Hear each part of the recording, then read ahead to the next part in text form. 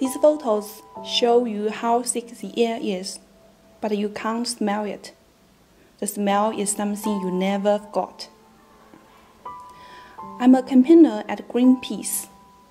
So when I got back to Beijing and crunched the data, it all made sense.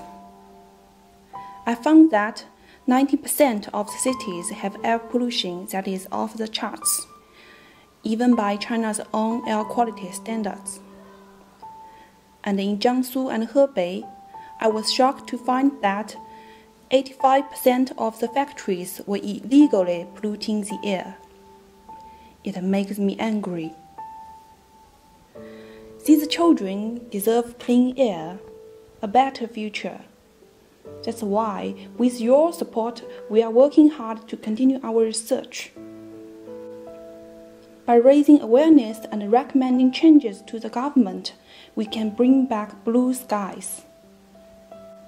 It gives me hope.